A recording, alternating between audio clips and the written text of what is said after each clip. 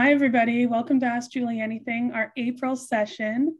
This session is going to be extra special because it marks a celebration of Earth Day, Earth Month, if you will. And Julie has always considered Earth Day as almost, Julie, you've compared it to Christmas for you. What Earth Day is to you is comparable to Christmas to some of the rest of us. It's a very special day for Julie, and so she wanted to kind of make AJA this month really reflect that. And you've had some slides put together that you're going to talk about tonight and really help us figure out solutions and things that we can do to move forward in a healthier way for ourselves, for our animals, and for our planet. So that's what we're going to talk about today. We're going to take Q&A. As always, everyone, a couple housekeeping items. Can you switch your chat to everyone so that we can all join in on the conversation here? And if you have questions for Julie, do me a favor and add them to the Q&A area at the bottom of this webinar. And I'll do my very best, I promise you, to keep tabs on all the Q&A, and we'll try our hardest to get through all of them. So welcome, everyone. Thank you for joining us tonight. Is the April edition of Ask Julie Anything, with a special feature on Earth Day and Earth Month. Julie. All right. Pardon? I was going to say, without further ado, the floor is yours. Okay, thank you. It's been a very, very interesting day today. I think I might have spoken about this before, maybe even in my last AJA. I was trying to get a Ukrainian couple over, and they've arrived, and it's amazing, but she is 40 weeks pregnant. And so today I spent the entire day at the hospital with her, having her OBGYN appointment, and it was very heartwarming and reflective, I guess I would say, because I feel really I feel so lucky that I can be part of their lives, and I really can't even tell you how. I can't even explain to you what these people went through to get here. This woman was 36 weeks pregnant and had to walk literally from the Ukraine to Moldova, which is the next country, by foot. And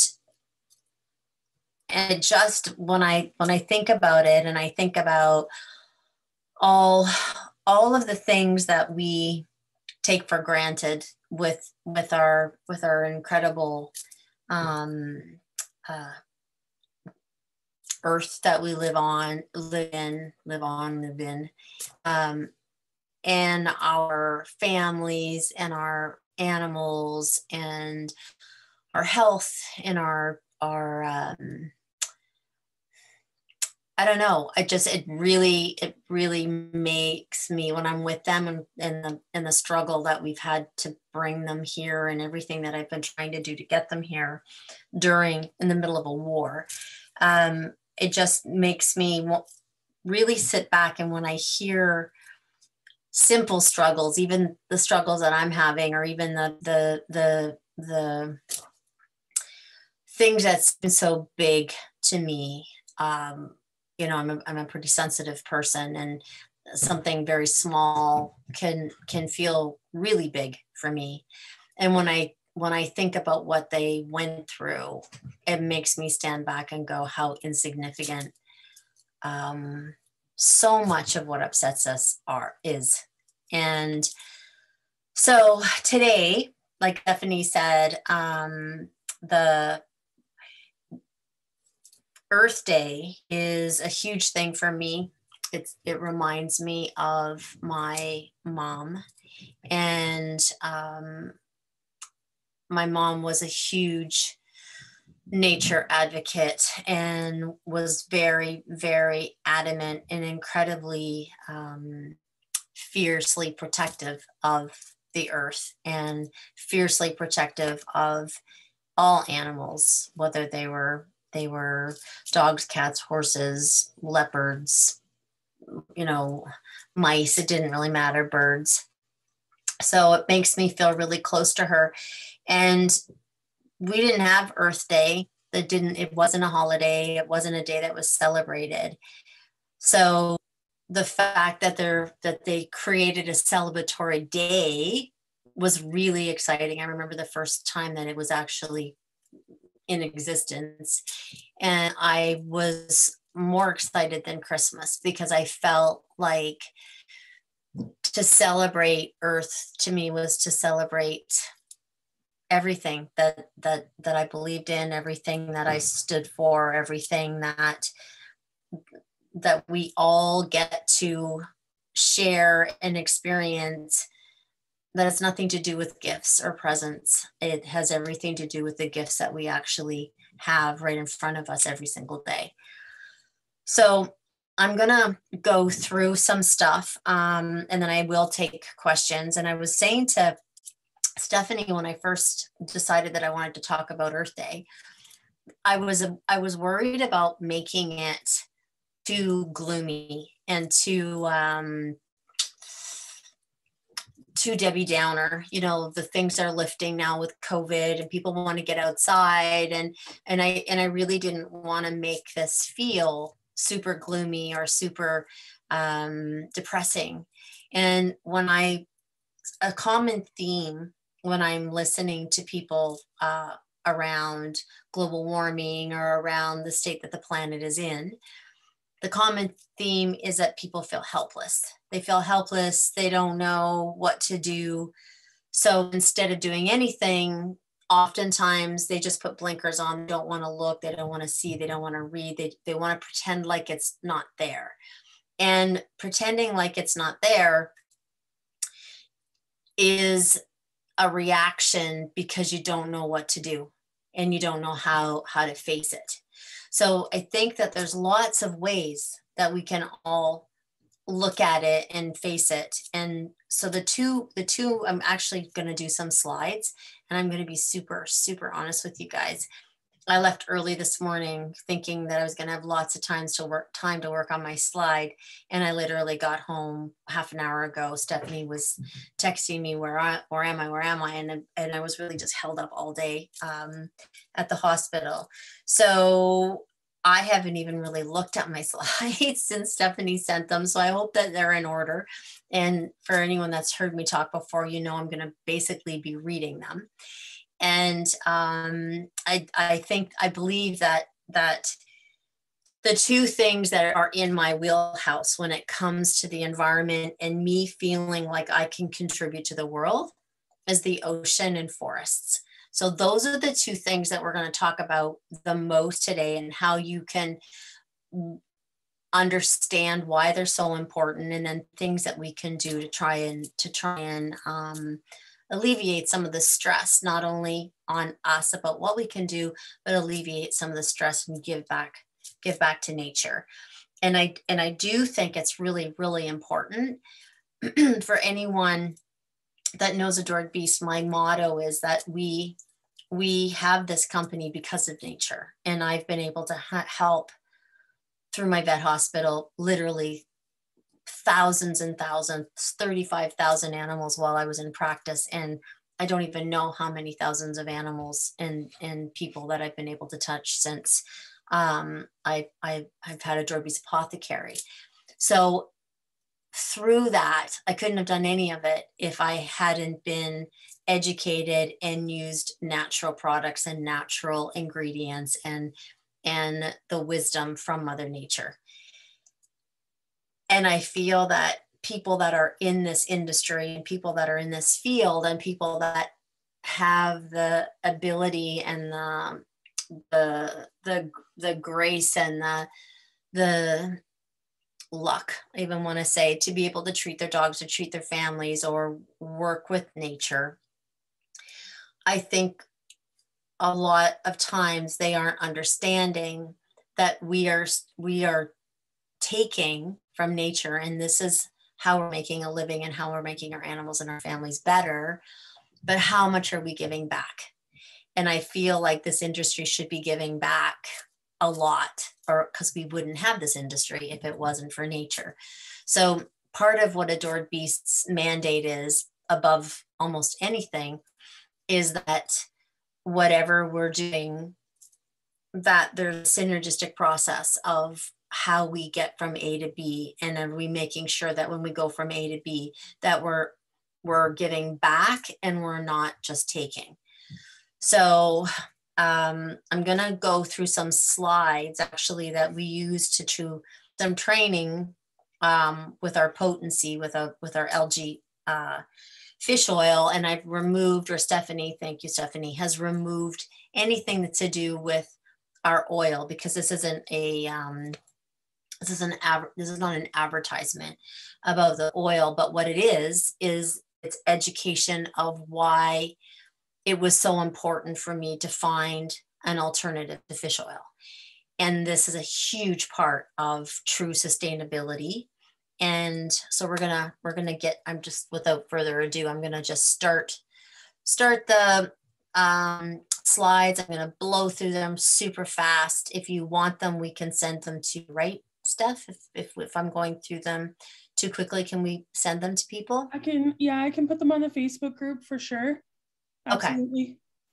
Okay. And so if I'm going through them too fast, and then after, hopefully we'll be able to have some questions and ask some questions about it. So do you want to let me share now? Yeah, absolutely. And if I'm making, if it's not going to work, then I guess you can just go through them, right? Yep. Okay.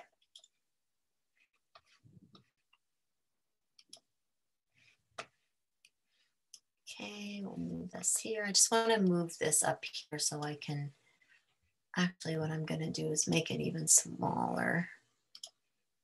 Hang on a second. I may have to make this even smaller. There we go. All right. So the first thing I want to talk about is our oceans. And sort of making everyday Earth Day, which is what my hope and my dream is that every day that we can wake up and take 2 minutes to look out our windows, feel cotton sheets in our beds, feel wood that our beds are made of, or, you know, anything like that, and realize that everything, many things in our daily lives that we take for granted, like our electricity, like when we turn water on, when we turn our stoves on, when we look at our iPhones, all of that is from Mother Nature. If we didn't have electricity, if we didn't have water, if we didn't have furniture, basically everything that that gives us our freedom and our ability to function the way we want to function in our comfort actually comes from the earth. So there we go. So this is kind of yucky. The health of our oceans is vital to all life on Earth. Earth's vast expanses of water are key to the success of all life on Earth. We eat fish from the ocean. We benefit from its carbon. We breathe the oxygen it gives off. Without a healthy ocean, humans, their adored animals, and all the ocean life cannot survive. And I don't think people understand that, but it is actually true. If our animals in our oceans die, the oceans won't survive. And if the oceans don't survive, we don't survive, because as you can see, it is vitally important for our survival. So it's by far the biggest reservoir of carbon on Earth. Without the oceans, we have no oxygen. And it'd be really cool if people could start putting in the chat maybe, or in our questions, how many people actually knew that without oceans, we wouldn't have oxygen. Fishing vessels emit a staggering 270 million tons of CO2 into the atmosphere. It's equivalent to 51 coal power plants. So while we are picketing for, you know, our air to be healthier, and, you know, to decrease the amount of cars. And we actually are putting 270 million tons into the air just from fishing boats. When you take the smaller fish, the bigger fish are impacted. Then the large animals like polar bears who rely on the bigger fish are impacted. This throws off the entire balance of so many different ecosystems. This is not just about the ocean. Without fish, the oceans will collapse, as will everything else. It is just seriously a domino effect. Fisheries around the world are showing signs of overfishing, and there are questions around long-term viability of these stocks. One of the biggest issues with fishing industry is the use of fish for fish oil and things like destruction of krill populations. So I just want to talk to you about sustainability. And this is not to point fingers. This is not to do anything. This is to try to teach you. There's something called greenwashing. And sustainability is something that is not, it's another catchphrase many, many, many times. So a lot of you, again, I would love for you guys to put into the questions or put into the chats, how many of you know or think that when you hear sustainable, you assume that sustainability means it's protecting the earth. I think a lot of people do really truly do feel that, and it's not true. So more times than not, sustainability means that it's sustainable to the industry within its wheelhouse. So sustainability for wood, let's say, that's not sustainability for our forests or sustainability for our ecosystem. Sustainable forestry, literally, we'll go through it, means that they figured out a way that they can cut down all the trees, and then the trees grow again, then they can cut down the trees again. Sustainability with fishing means that they're trying to figure out a way that they can just sustain the amount of fish for the industry and for the fishing industry. It doesn't mean that they're sustaining the oceans and the other animals and its ecosystem. It means nothing like that. And it means that it's sustaining the actual industry. So let's take krill for an example. Many marine animals rely on krill as their food source. Krill feed on phytoplankton and to a lesser extent zooplankton, making nutrients available to other animals, which krill make up the largest part of their diet. Blue whales, the largest animal on Earth, have grown so because they are able to take advantage of the wealth of krill and plankton in our oceans. If they lost their food source, we would lose them as well. Many people believe that the krill industry is sustainable, when in fact it's the krill fishing industry that's sustainable, not the krill populations, which is what I just said. So we hear things like the limits are set to protect the krill population and allow for removal of 1% to 2%. It doesn't sound like a lot, does it? But because of climate change, and as our oceans get warmer and warmer, krill are already dying at an exponentially rapid pace. Continuing to fish krill at all, even at 1% or 2%, is absolutely detrimental to the ocean animals, like unbelievable. And if you see at the top, our populations of krill have decreased 80% since 1970. So even the thought of it being sustainable, we're looking at a snapshot right now of what's happening. And that snapshot is this big when global warming is killing krill at an exponential rate. So there really is no such thing as sustainable krill. Research shows that penguin population could drop nearly by 1/3 by the end of the century due to the changes in krill biomass. So there are choices. So I wouldn't be telling you this if there wasn't choices. If I was to come out and say to you guys, oh, it's really, please try not to eat fish, please try not to use fish oil, please do this, please do that, that would be kind of hardcore for me. even though I might have believed it a few years ago, and I may have even talked about it a few years ago, but then I kind of shut up because I felt like I was stressing people out, because I love my animals just like you guys do. And to think of not using something like fish oil to help with joints and to help with hearts and help with brains is a little bit hard to think about not doing that and not having an alternative, but now we do. So when you choose a supplement and food, consider the food chain, which is really interesting. As ocean life make their way up the food chain, their toxic load naturally increases. The smaller the organism, the smaller the toxic load. The big fish eat the little fish, then they take in turn they take on their toxic load. Algae is at the bottom of the food chain, that's less contaminated, while fish and the oils they produce naturally contain a higher toxic load. And again, the reason that I'm talking about this is because if we can just even do one thing that doesn't affect the ocean exponentially in a negative way, and you guys go out and you say to people, you know, hey guys, there's an alternative to fish oil, and it has, you know, just as much DHA and just as much EPA, and it's less toxic and it's grown on land.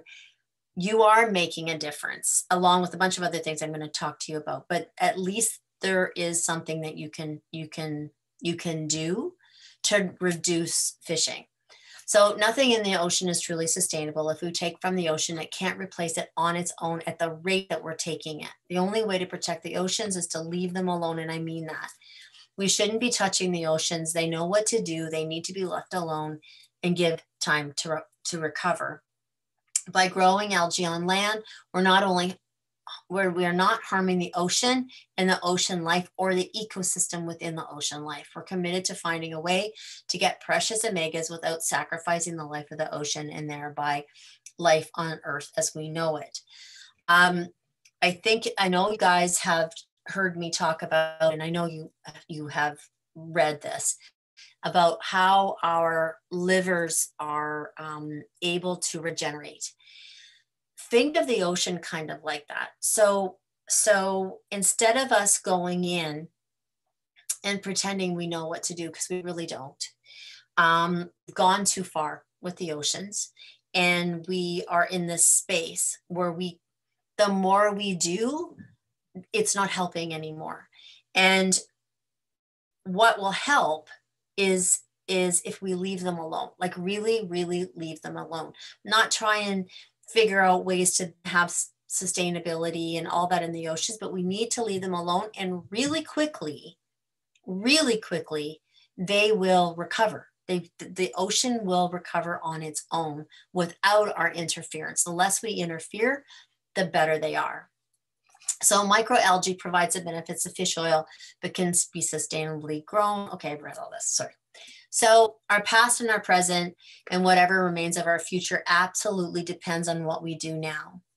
And this is an oceanographer, and this is a horrible picture. And I really hate showing this, and I'm not trying to do this as fear tactics, but I am doing it because I feel like there's this fine line of not really understanding where we're at, and being able to understand where we're at and look at something like this and go, okay, you know what? I want to support how to fix this, because we seriously can, rather than looking at this and going, oh my God, I can't look at this because I feel so small and helpless that I don't feel like I can do anything. But you really can, and it doesn't have to be huge or life or paralyzing. So our forests. Now, all you guys, I shouldn't say all you guys know. So with Adored Beast, I do know that you know that I have an incredibly amazing partner that supports me financially to do what I need to do with Adored Beast. And Adored Beast isn't about just our dogs and cats and horses. Adored Beast is about all animals and nature. And I I believe wholeheartedly that as a community, Adored Beast community, our holistic veterinary community, our holistic industry, we have to start looking at how can we produce things that support our industry rather than take from our industry. So I'm going to go through what our forest gives, and then I'm going to tell you one thing that I'm doing that I am trying to help with our forests. So forests are life, literally. Forests can provide 30% of the solutions to keep global warming below 2%, 30% of the solution. So when you think about the two things that I just told you right now, forests and oceans, 30% of it is our forests, and a massive amount of it is our, like 80% of our oxygen comes from our oceans, and the cooling of our oceans, like our oceans cool, the carbon creates the balance in the homeostasis in our climate. So when you look at those two things, oceans and forests, to support both of those, you guys are making massive, massive changes.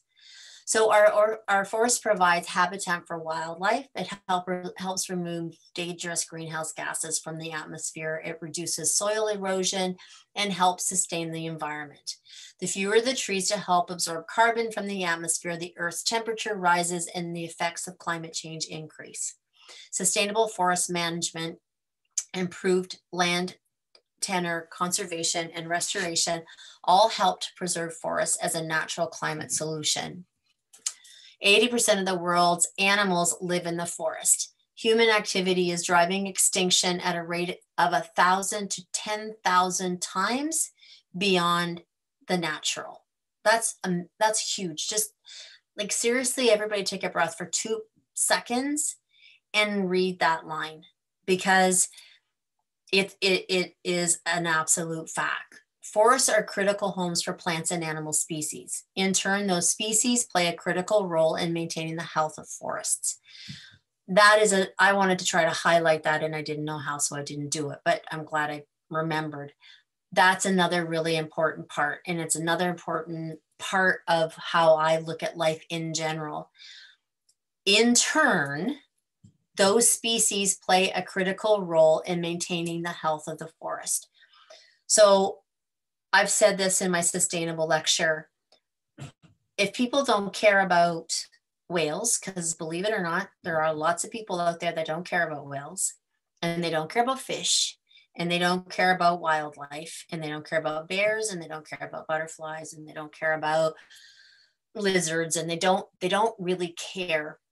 They care about the human race, and they care about the extinction of humans, but they don't care about animals. But what they don't understand is, without fish, and without the ocean animals, and without bears, and without the animal lives within forests, there are no more humans. Because when those two things are toast, which we're coming close to if we don't smarten up and wake up, there will be no people, because there will be no oxygen. And the devastation of earthquakes and forest fires are, you know, when I was a kid, you hardly even heard about forest fires. So whether you have friends or neighbors, or this is one thing you can do to make a difference, is you can educate people. You can tell the naysayers, or you can tell the people that aren't animal lovers or fish lovers or mammal lovers. They have to understand it doesn't matter. It doesn't matter if they like them or not. If we destroy them, we are destroying ourselves. Changes to forests. So that thing that I always talk about, the critical role that we all have. when I look for ingredients for Adored Beast, those ingredients have to play out how that plant or that ingredient would grow in nature. Because I believe, and we'll talk about this a little bit later, is that everything is so connected and so synergistic that we're living in a space of homeostasis, and we all know what that means, but we're living in the space of homeostasis of the world, which means if the world's homeostasis collapses, our homeostasis collapse. So we need to support everything from our soil to our forests, to our oceans, to our environments, to our gardens, to our everything. We have to stand back and try and get educated in how nature survives. Because if we can shift our thought process and learn from nature how nature has survived, and we take their lead instead of us trying to make nature take our lead, we're going to be in a completely different, way more positive space. Changes to forested habitats can lead to the extinction of species that depend on them, drastically reducing the resiliency of the forest biodiversity. As we clear cut forests, we deprive those animals. Changes in our forest industry and the environment. Changes to our forests have long-lasting, far-reaching. Clear cutting's main purpose is to convert forests into farmland, harvest timber. Large proportions of the forests have been away for large-scale cattle grazing operations. One thing that you could, there's another thing you can do. Have like one meatless day a week. Start to eat plant-based diets, plant-based meats. If every family or every person had just one day of not eating meat, the amount of cattle and chickens and space that gets clear cut to create space to grow meat will be reduced beyond imaginable.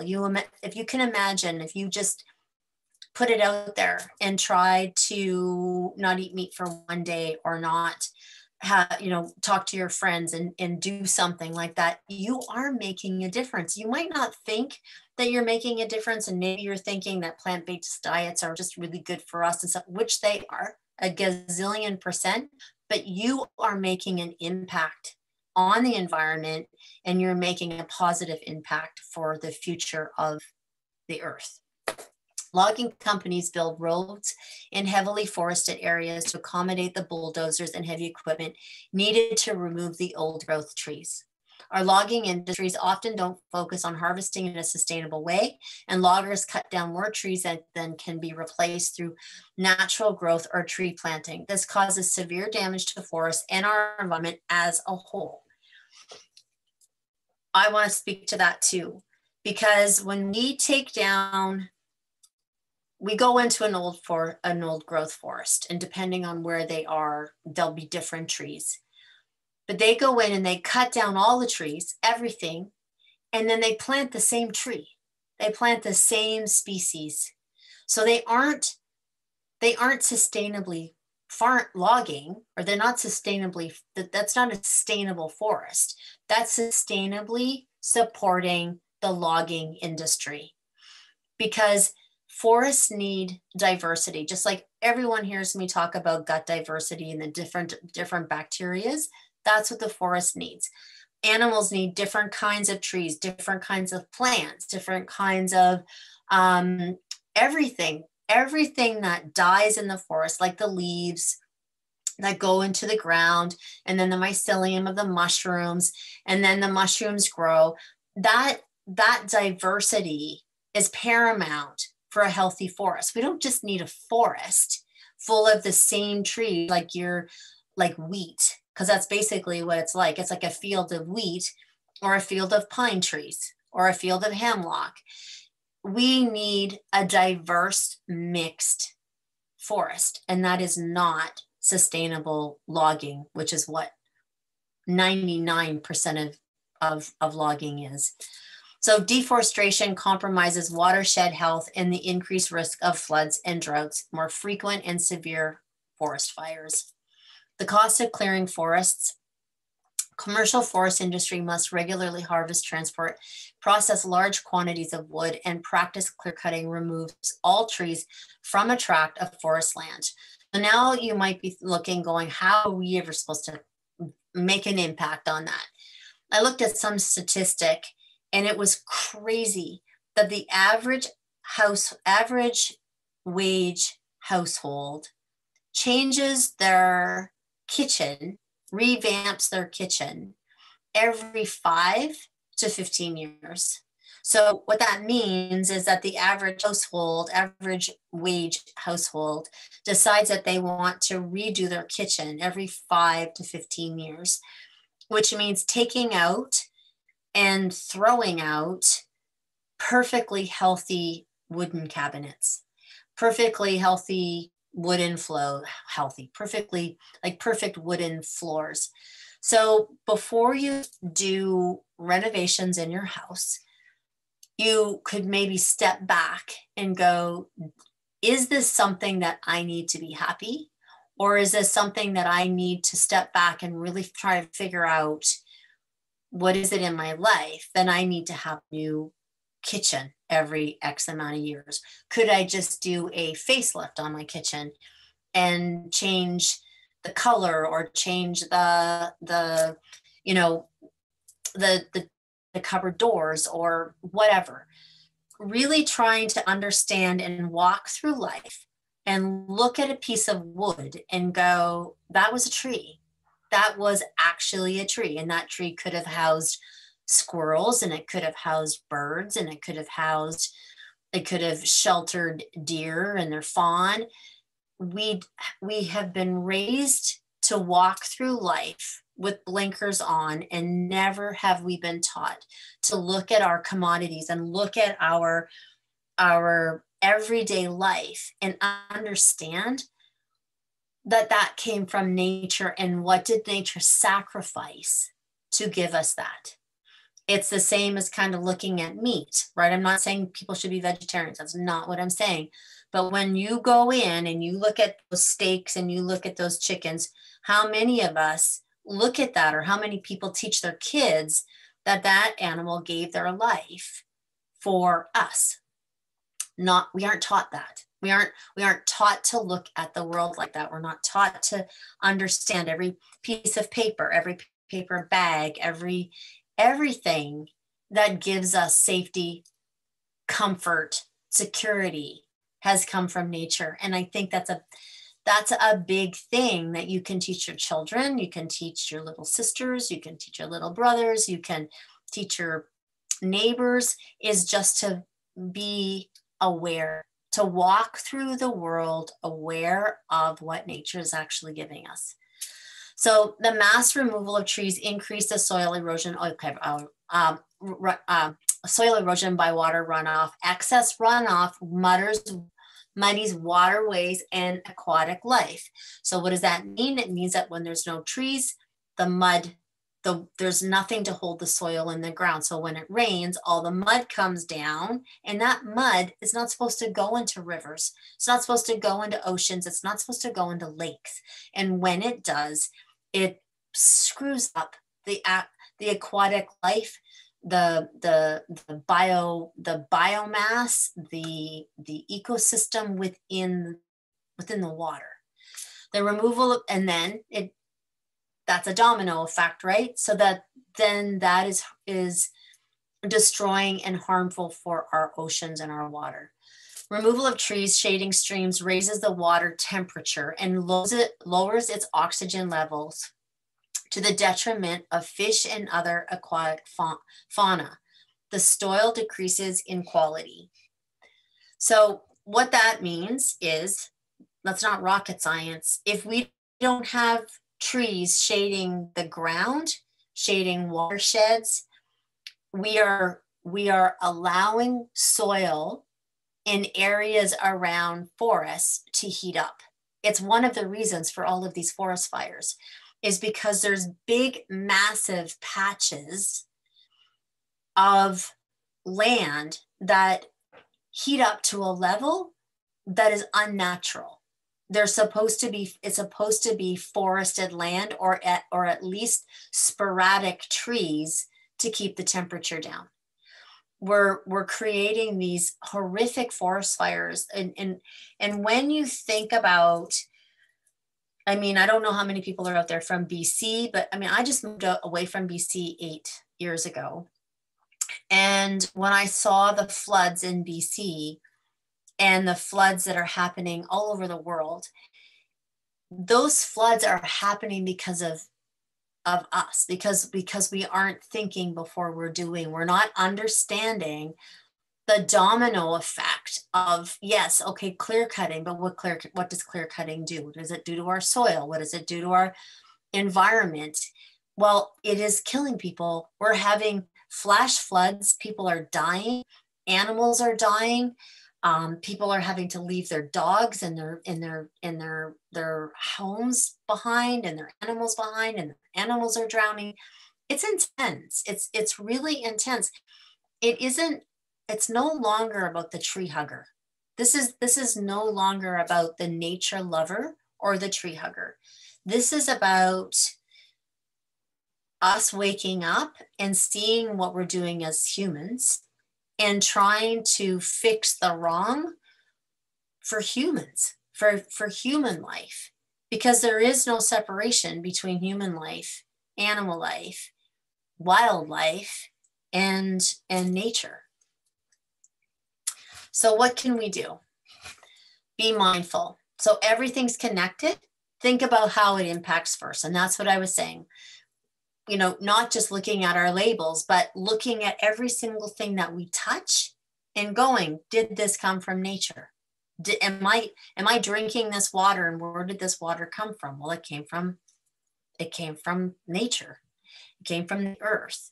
You know, I'm using my cell phone. Well, my cell phone is using water. It's using energy. We are taking energy from our planet. So being mindful of what we're using, but also looking at your labels.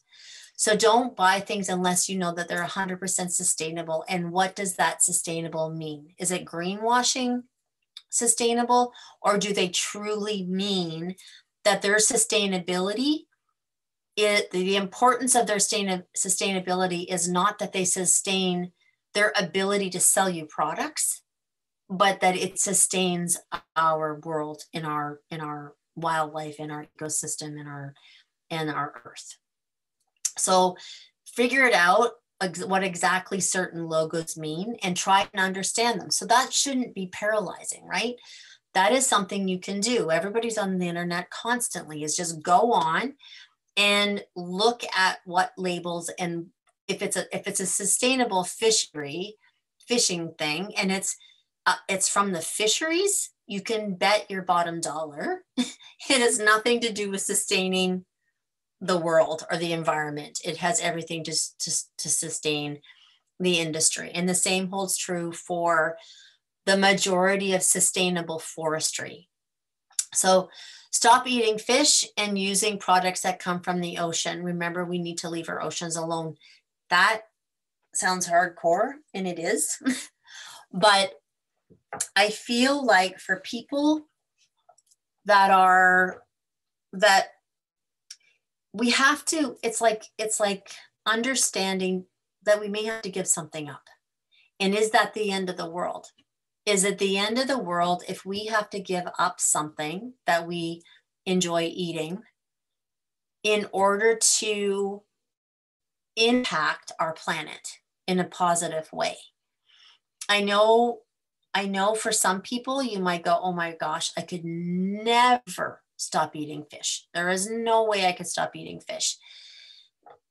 Then we need to step back and go, how often do you eat fish? Do you know the fish that you're eating? Do you know exactly, what their netting systems are? Do you know if they're catching, so tuna, right? The amount of other animals, from birds to dolphins to tortoises to thousands of other fish that are caught for tuna and just destroyed and thrown back as garbage into the ocean is would blow your mind. So try and just do your research. If you're not going to say, I'm not stopping, there's no way I'm not going to stop eating fish, then at least do your research. And when you see that dolphin friendly thing, you have to remember it basically means nothing. It just means that they are self-governing themselves of how many dolphins that they catch. It's not even policed. So just try, I always say, watch the movie Seaspiracy. If for any of you out there that really want to know more, there's a documentary on Netflix called Seaspiracy, and I would highly recommend that you watch that. Recycle and reuse as much as possible. So paper, plastic, glass, wood, make sure that anything that can stay out of the landfill is kept out. And not only are you trying to not put things in the landfill, you're trying to not be so consumable.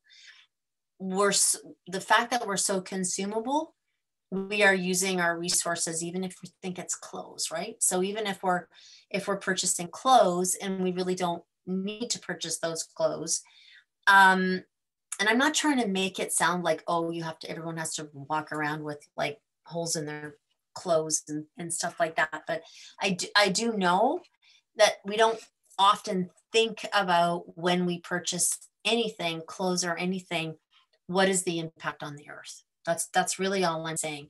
Is I'm not telling you not to do something. I'm asking you just to take 1 minute, step back and go, if I purchase this or if I do this, what is my impact? Being mindful. We all play a role in protecting the earth. Reduce your meat consumption, which is what we talked about. Explore alternative energy sources. That's not my wheelhouse, but like solar and that's something that you guys are going to have to research even more on your own, because I feel like I know my wheelhouse is the ocean and the forests. And I'm getting there when it comes to soil. But when it comes to alternative energy, I would really recommend that you look at that. Use more eco-friendly cleaning products. This is a huge one. Things like apple cider vinegar and baking soda. Stephanie, she's always so amazing. She said to me, before I met you, my only thing about buying eco-friendly stuff was I thought it was so expensive. But you can use things like apple cider vinegar and baking soda, and it is a rocking cleaner. Like, it cleans so well, and it doesn't go into the ground and poison frogs and destroy butterflies and go into our earth and into our water system. That's one little thing that we can all do that isn't expensive. It might take a bit more time, might take 15 minutes to mix up not even 5 minutes to mix up a container of it, but you're making a difference. If every single person just does one thing to make a difference, it's a huge impact. Purchase food from no-till farmers and smaller organic farms. Billy Hoekman and I are doing, I don't even know when it is, sometime this month, we're doing a talk about food and soil and things like that. So if you want to dig in a little bit more and learn a little bit more about what no-till farmers and small organic farmers, why that's important for not only our health and your dog's health and your cat's health and your horse's health, but why it's also really, really important for our environment. I really love this little saying. It's from an indigenous tribe that's unknown, actually. It says, "Tell me and I'll forget. Show me and I may not remember. Involve me and I will understand." That's a biggie, because for me to sit here and lecture to you, which I feel like I'm kind of doing, and I don't like doing that, you might forget half of what I'm telling you. I can show you and you're still not actively involved. But when you get involved, even if it's a tiny little once a month, once every 6 months, you get involved in something. And involvement, you know what involvement is too? Involvement is getting yourself educated and then telling a neighbor. You're getting involved. You're creating an energy. You're creating a movement. You're creating hope. You're creating I don't know, it's like this spark of joy and hope, because we have a lot of hope and we have a lot to be joyful for.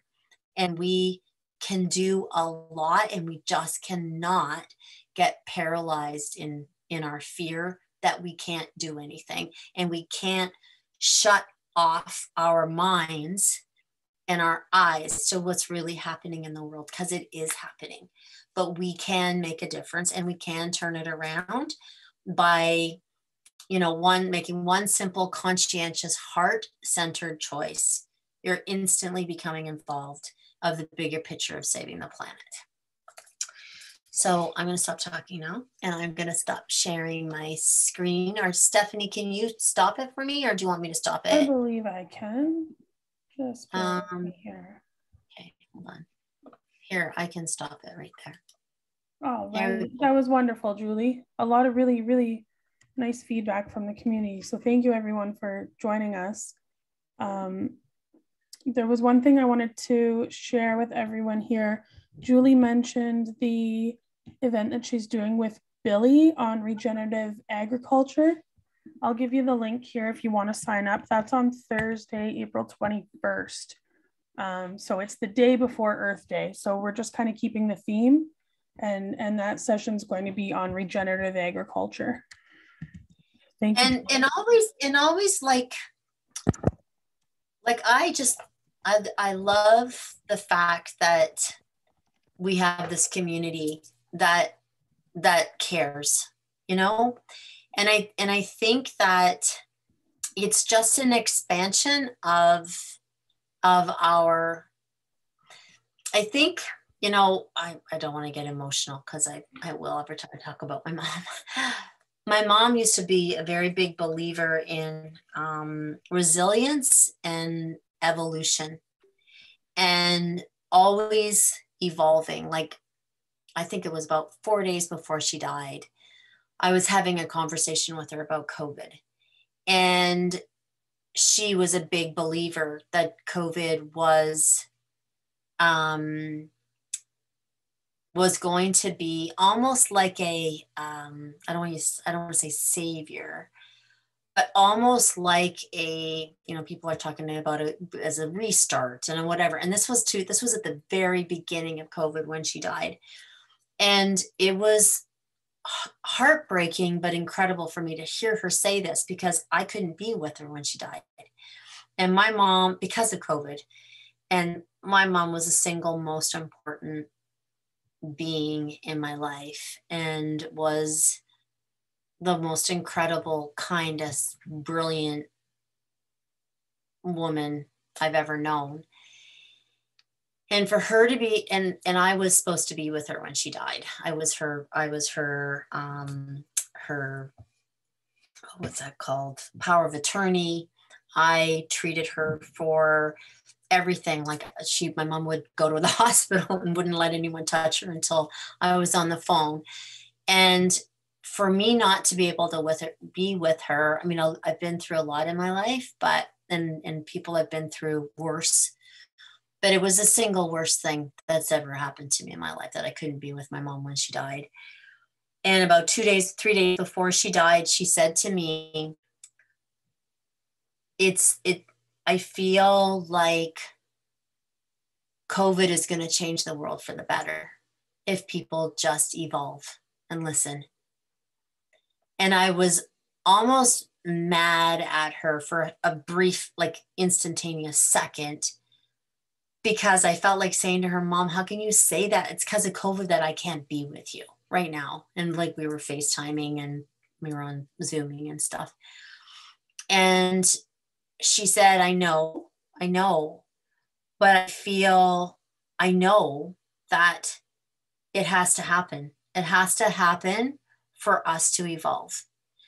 And I feel like every time, no matter how big or how small our AJAs are, or like when Billy and I are going to be talking, or if I'm lecturing anywhere, I feel like we have to think about evolution, and not evolution, not science evolution.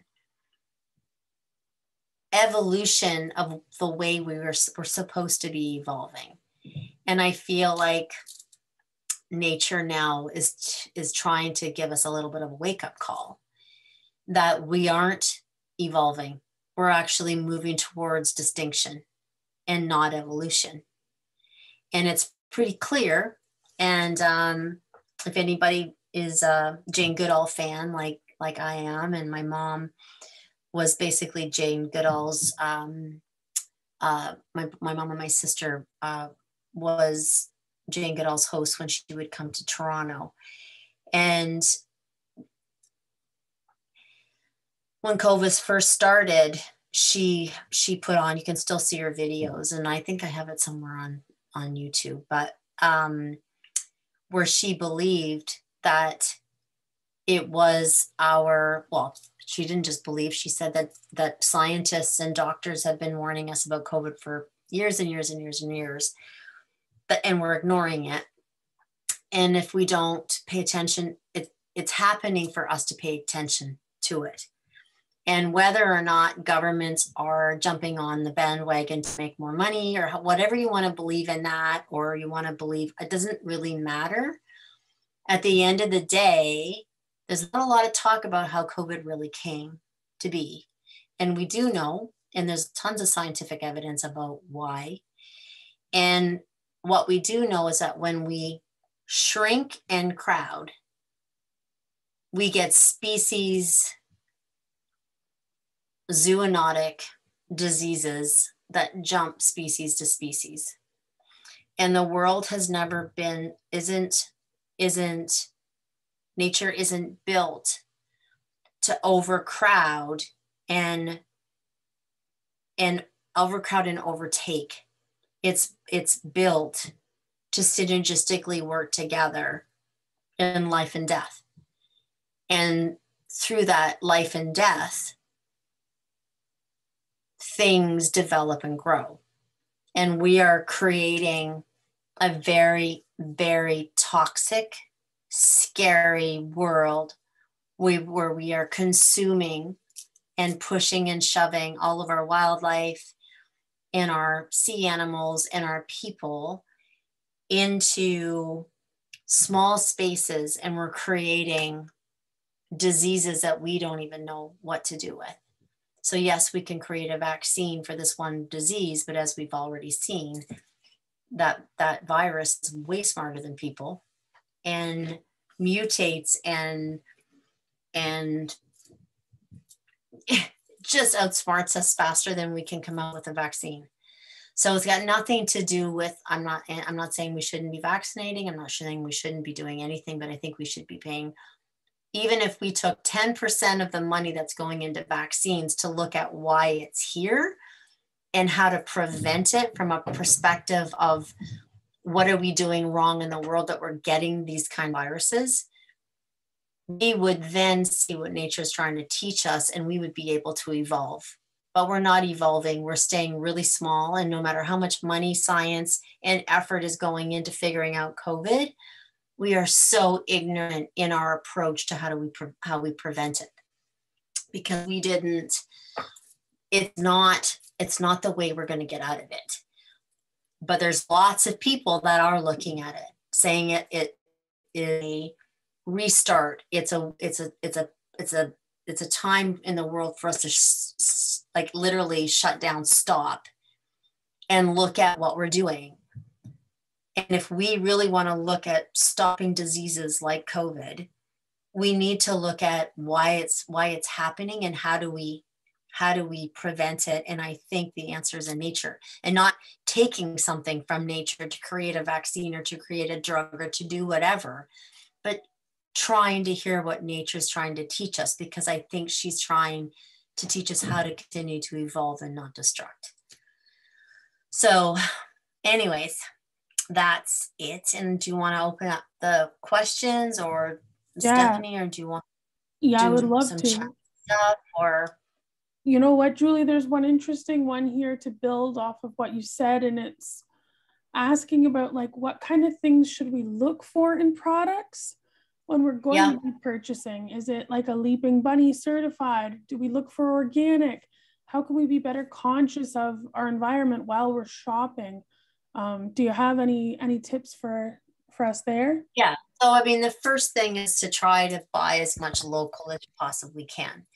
And, you know, I'm not saying anything negative about organic, because I would say 90% of what's in Adored Beast is organic. And because we have nutraceuticals, which can't be organic because they're natural ingredients that have been certain things have been extracted from them, so they're not in their entirety. We still can say that we're organic, even though it doesn't matter. When we rebrand, for everybody that's out there, we are rebranding as organic, because I was putting my foot down, because not every single solitary thing in our products were organic.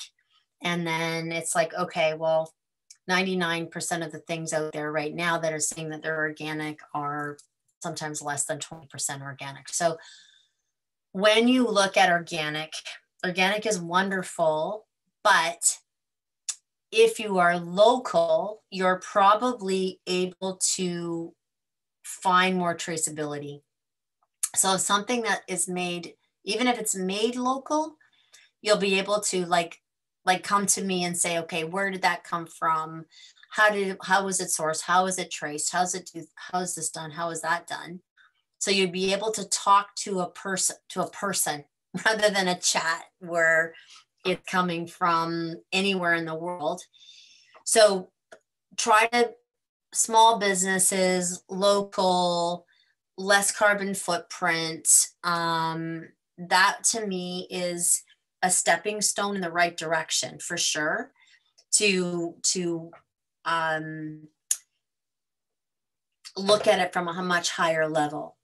And the other thing is, I mean, if it's organic, yes, it has much higher standards. It doesn't mean, though, that the organic standards don't say don't chop down all of these trees. It says chop down, you can chop down all of those trees, but then you can't put glyphosates on your soil. So it really is about doing some research on the products that you're buying, looking at emblems, looking at, you know, if it's sustainable, what is their sustainability? To me, it's still, if you can't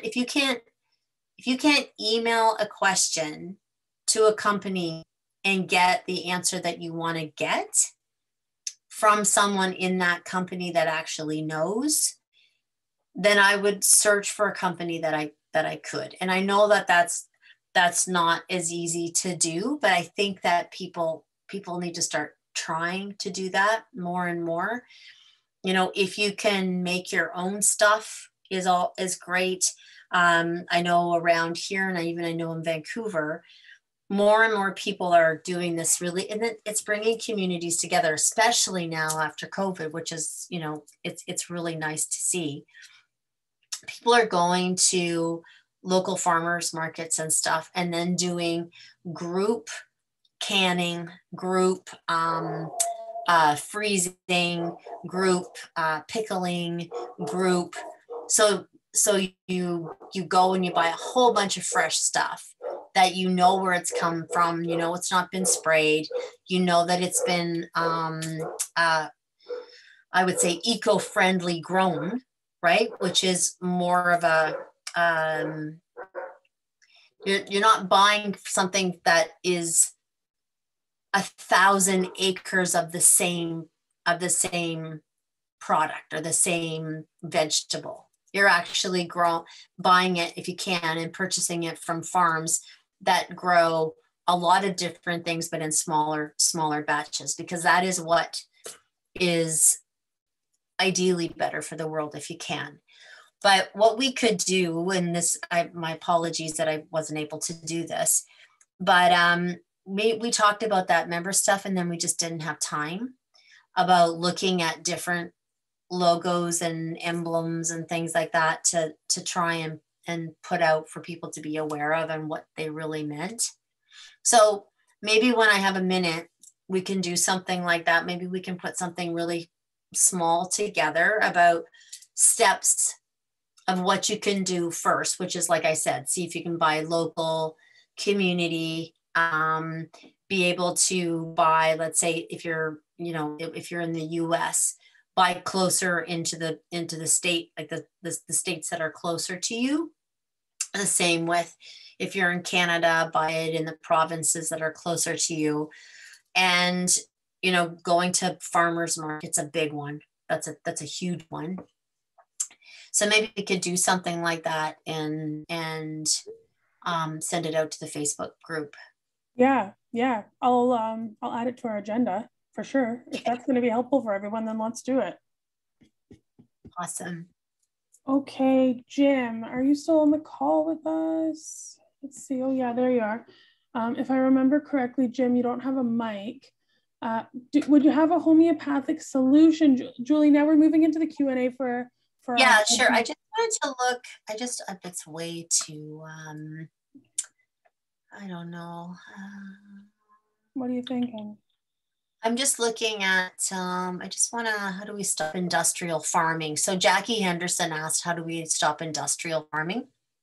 Mm-hmm. Jackie, if you're still out there, that's what Billy and I are going to talk about. So I think that's a really good one for everybody, because that industrial farming hits everyone, like every single person.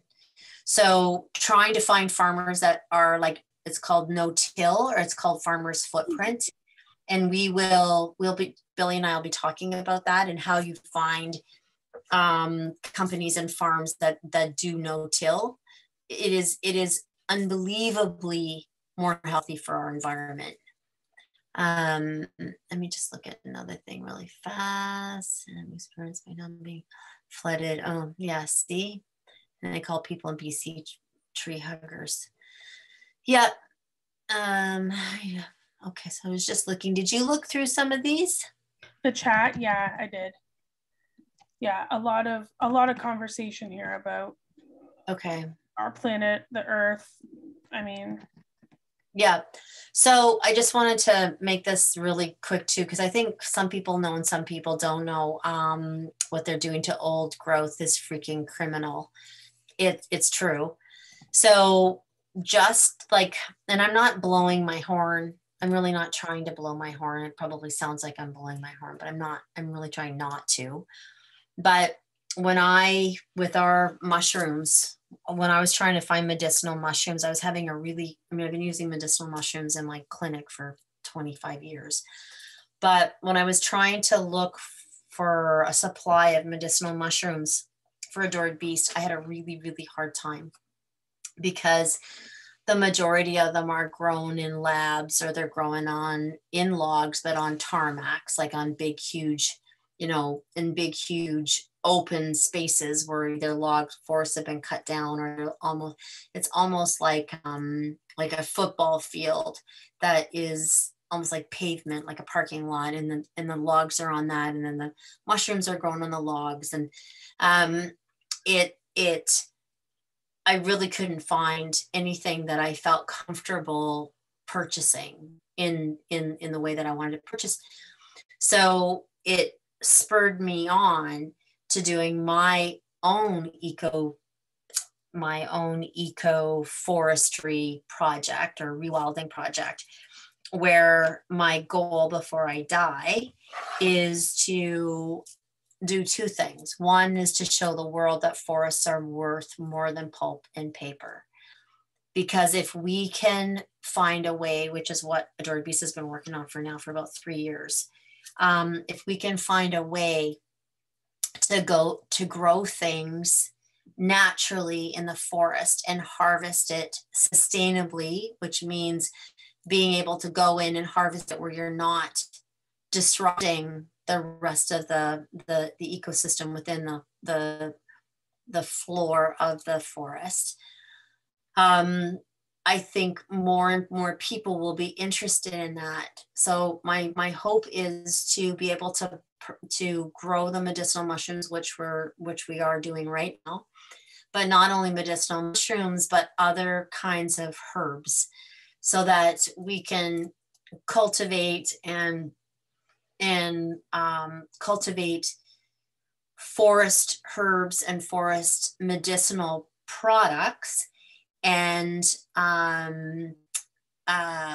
allow the forest to have a different way of producing income for people. So instead of someone going, I really need money, which happens a lot. I really need money. I have this 200 acres of forest and I don't want to sell my property because it's been in my family for years and years and years. So I'm just going to sell the wood off of it. I'm not going to sell the property. I'm just going to sell the wood off of it. Instead of them doing that, I'm trying to create this project where we can teach people to keep their forests and grow the mushrooms and grow the herbs and produce a product to make money without cutting down their trees and support the wildlife. And it's a massive undertaking that I'm taking on, but what we're doing with it, and I'm working with Dalhousie University on it too, to see the value of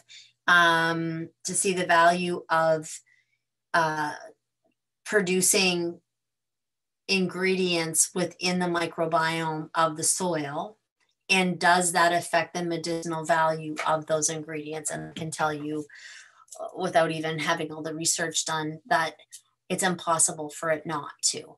So like I said, it's a really, really big project of mine. And then I'm also doing a lot of, as you know, algae and phytoplankton. I've been doing that for 5 years now. Research to see if I can create more and more ways that the industry in general, not just adored bees, but the whole industry can choose a healthier choice for not just their animal, but a healthier choice for the environment and the oceans. So that's my point I'm getting back to, is that's what you want to do, is you want to try and find companies and support companies that are not just becoming sustainable for their industry, but ask them, how are they becoming sustainable to the planet? What are you doing in your company that gives back to the planet and isn't just taking from the planet?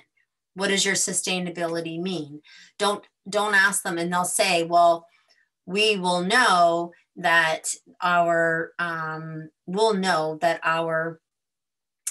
that we'll be able to pick this and do this and have this for you. It's sustainable for, we have, for 100 years, it's sustainable or whatever. But it's just talking about the industry. It's not talking about what they're giving back. So to me, sustainable means not just making sure that it's there for a long time, but actually giving back and healing. How are we healing the earth and giving back to the earth? So when you're looking for labels and you're looking, the smaller the companies, the more you're going to be able to dig in and ask the questions and get your questions answered. Okay, Steph? Yeah, fabulous. Thank you. Thank you very much. All right, I've got a few questions here from attendees, and they'd like help with their adored beasts, not only the planet. Yeah, sure. Sure.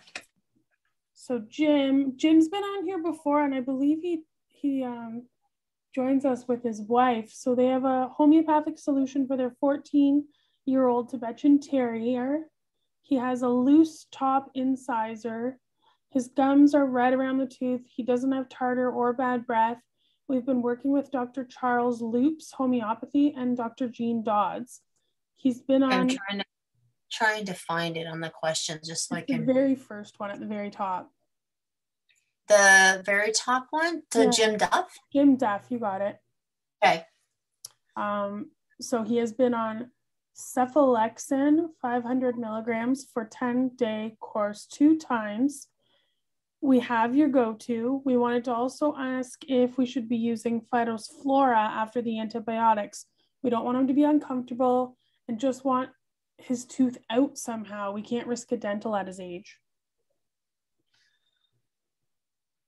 So they're not taking the tooth out, right? That's what I'm understanding. Yeah. The dental at this age. Well, I mean, sometimes what'll happen is it'll just fall out. But his gum is red around the tooth, but he doesn't have tartar and bud. So I just wish I knew what they were doing homeopathically. That's a hard question for me to answer because I don't know what Dr. Loops is giving. Because there's lots of encephalexin is a homeopathic remedy. I mean, as an antibiotic. Oh, I was thinking it was a homeopathic. No, cephalexin's an antibiotic, and he's been on it twice. So I wouldn't even wait till he's out, till the antibiotics are done. I would be giving Phytosflora the entire time, just spaced apart. But I would be asking your homeopath to, this is a hard question stuff because I don't know what remedies he's been on, right? There's lots and lots of remedies that work like antibiotics. So there's remedies like Heparsol, and there's remedies like silica, and there's remedies like pyrogen, and there's remedies like nitric acid, and there's tons of specific remedies, homeopathic remedies that target tooth decay, right? Calc fleur, calc phos, arnica. I'm seeing arnica here, homeopathic arnica from Jim. So that's all what? Yeah, just homeopathic arnica is what I'm seeing. That's all? As far as Jim's written through to us here, yeah. Yeah. So in my opinion, I mean, I can't, you're working with a homeopath. I would ask him if he could go on for now a combination homeopathic remedy that targets the infection, right? Really, really, really targets the infection and pain, because there's definitely lots of them, probably 30 of them that I could think off at the top of my head. And I would definitely have this dog on liver tonic for sure, so that it's helping deal with the bacteria. Phytosynergy is a really good one, so that they're, because of the superoxide dismutase in it to help with inflammatory stuff. Medicinal mushrooms like turkey tail is incredible for the immune for the immune system. And then I would talk to Dr. Dodd and Dr. Loops about doing something for your dog's heart. So putting him on like something like coenzyme Q10 or some kind of supplement that supports the heart, because when the gums are really infected, then that bacteria showers on the heart valve. So it can play a little bit of havoc on the heart. So I would definitely be speaking to them about them recommending a really good heart supplement. Our potency is really, really supportive for the heart. So I would probably have them on something with high DHA and EPA, DHA even especially, and a supplement. So that really helps with the heart. Ask Dr. Dodds, and because she's awesome, ask Dr. Dodds about the amount and what you could give as far as a supplement for his heart goes. And then Phytosynergies, Phytosflora for sure, a medicinal mushroom, and lots of homeopathic remedies. And he's 14 years old, and if you can't do surgery, you can, that's when combination remedies are absolutely, in my opinion, life-saving, brilliant, amazing. I can't say enough for specific combination remedies that your homeopath would put together for you that would address the pain, the infection, your heart, his heart, inflammation, the whole 9 yards. Thank you, Julie. Okay. Yeah, they have the new potency. Great. He's using phytosynergy liver tonic and turkey tail. That's fantastic. That's good. That's okay. Good. So now really what he needs is to speak to Dr. Dodds about a specific, and something else, maybe extra for his heart, like coenzyme Q10 or something like that. And then speak to his homeopathic doctor about doing a combination remedy. Thank you, Julie. Fantastic. Mindy has a question here. Is hair loss normal when treating yeast, such as when there is a yeast die-off? Good question. Hair loss usually happens when, like, if they're really getting bald, like that black stuff, black skin and stuff, that usually happens when the inflammation is so bad that it destroys the hair follicle, right? It's traumatizing the hair follicle. I don't know if it's, I can't say it's normal because every dog goes through a different symptomatology when there's die-off. Right. But if you're talking about yeasty beast, the whole thing about yeasty beast is they shouldn't be getting worse before they get better. Like adored beast is all about having, not having detoxes and not having big Herx reactions and creating that symbiotic homeostasis very gently and really without a lot of trauma or discomfort. So I don't know what she's using for yeast, but I wouldn't necessarily, unless the hair was so damaged that it needs to fall out so new hair can grow. I mean, I have seen that with some dogs, but I can't say it's normal because I don't know what exactly what's going on with the dog. I know my guy, before he got onto the protocol, he was itching himself. And that was one of the things that I was like, oh, you know what? Maybe this guy needs the yeasty beast. And he was itching. And he would pull his fur out. Like he was. Oh, yeah. When they have yeast, is it normal to have? When they have yeast, it's super normal for them to lose hair. Yeah. They get that almost like elephant skin, that black, thickened skin with no hair. Yeah, I've seen that. So it's very, very normal. If you get a Herx reaction,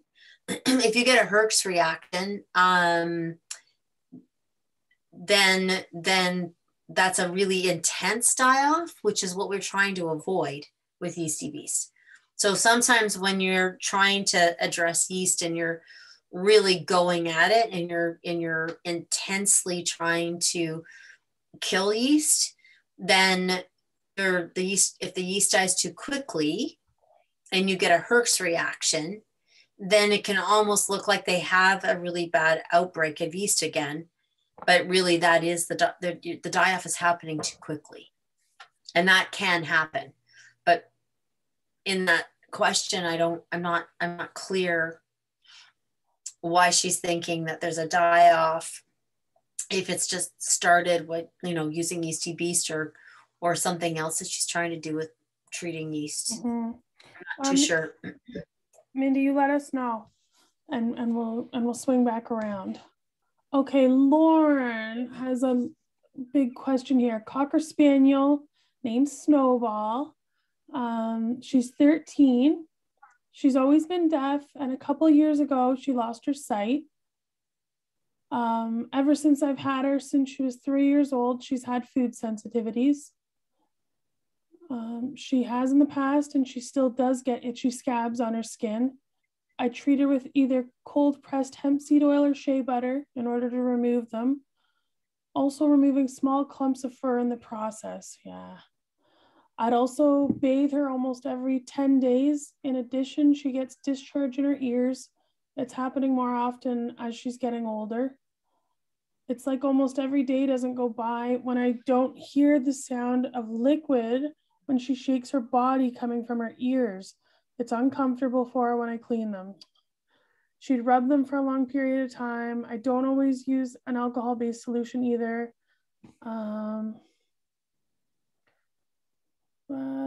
We had to give her up for 6 months last year. The couple that took care of her managed to alleviate quite a few of her symptoms. That's great. Ever since she's been back in her care, I've been following the protocol that was left with me, and the symptoms have come back again. Is it possible my dog is allergic to her own fur? It seems like her condition gets worse when her fur gets longer. She's on a diet of canned hydrolyzed chicken, which is prescription diet for skin insensitivities by Hills. Before I was sick, I had her on a raw meat. It was always beef. Chicken was supposed to be a food sensitivity issue of hers. I've treated her in the past with Yeasty Beast protocol. It didn't seem to help. Out of curiosity, would I give her the homeopathic tincture, the Yeasty Beast one, away from food, just as if I were taking them, like 20 minutes away from food? Is it possible that the alcohol in the homeopathic or the other tincture could be affecting her system as well? I'm on a tight budget. Is there anything you could suggest, Julie? Gut soothe, love bugs, something along those lines. First thing I would do. So did she say she started doing what the person that had her for 6 months? Didn't say how Lauren, are you on here? Can I give you the mic? You could probably explain this better than I can. Oh yeah, here you go. Let me know if that works, and you can. Hey, are you there? Yeah, I'm here. Can you hear me? Yeah. So in the time, hi Lauren. Hi. In the time that, what did they do to change? What did they change? Well, they started. They gave her the hydrolyzed. The Hills diet. And the friend of mine that took care of her, she was also into natural methods as well. So she was kind of not certain about giving her this food, but they said, well, the thing about the hydrolyzed, because it's hydrolyzed and the body doesn't recognize it as protein right away. And so therefore, so I said, okay. And she also made sure that she got lots of vegetables because Snowball loves vegetables a lot. I made sure that she didn't give her any kind of high sugar concentrated vegetables like carrots and stuff like that. As a matter of fact, I had taken her to a red paw, which is they try to figure out what the food sensitivities of the animal are energetically. So in any event, they changed. By changing her diet, it seemed like they were able to reduce some of the problems that she had. But like I said, when she came back into her care, it was like nothing new. It was the same problems that she had before. Do you have like rugs in your house and things like that? No rugs. Is there anything environmentally that's a lot different? Like, well, we're living in St. Catharines now. We used to live in Toronto. Okay. But it's just that it doesn't. The thing is that it just doesn't. Oh, and our friends were living in Toronto as well. But I mean, in your house, like, is there anything in your house that could be like that she's sensitive to, or anything in their house? Like, did they have an air purifier machine? Or well, the thing they live in an apartment that's I find is more toxic than the apartment than we're living in. Okay. And I don't mean any disrespect to that. It's just that how things are in that place. To be honest, like I don't use any kind of harsh chemical cleaners or anything like that. I'm very much into what do you call it? The essential oil type cleaners. Yeah. And even vinegar and all those other kind of things. So if she eats anything off the floor, unfortunately, we walk on the floor with our shoes sometimes. So, things can come there. I'm really at wit's end as to try to figure out what's going on. What about soap? Like laundry detergent? Sorry for interrupting. Well, we're using non-phosphates soaps. I'm also, I try to use something called pink solution, and again, alternative cleaners that are non-toxic. So it's like I've done everything under the sun as that I could think of to keep things as natural as possible for the sweet little girl. But and when you said her hair gets longer, had she just been clipped or anything before she went? She was clipped before she was back on her hair. She was clipped before she went to the other people? No, she was clipped before she came back to our care. Now I tried to make sure that she got as many, her fur is cut as often as possible. It's not always itchier when her fur's long. Well, it seemed that way. So that's my partner seems to think she might be allergic to her own fur, but I don't know. I've never heard of anything like that before. No. Now she seems to be an albino dog because she's all white. She has gray eyes, and her autoimmune system. What is she? Pardon? She's a Cocker Spaniel? Cocker Spaniel, yeah. So, I mean, they're prone to having ear problems. Well, I was just going to say, as far as her ear problem goes, Dr. Judy Morgan sells this really amazing thing on her website or in her store called Zymox. Zymox? Zymox. I would touch her ears unless I was using that. Like, I guess a vet's looked in her ears before, obviously, right? Yeah. And she doesn't have like a punctured eardrum or anything like that? As far as I know, she doesn't. Now, one of her ears has a growth over it, which prevents water from getting out properly. Yeah, well, yeah. Okay. They're so prone to that, Cocker Spaniels. But you should go on Judy Morgan's site and sort of just cut and paste or just basically say what you said there about her ear. Yeah. And then they have something called an enzymatic. It's just the enzyme. I wouldn't get the cleaner or the solution. I would just get the enzyme because you actually don't clean it. You put the enzyme in and you rub it around and then you just let them shake it out.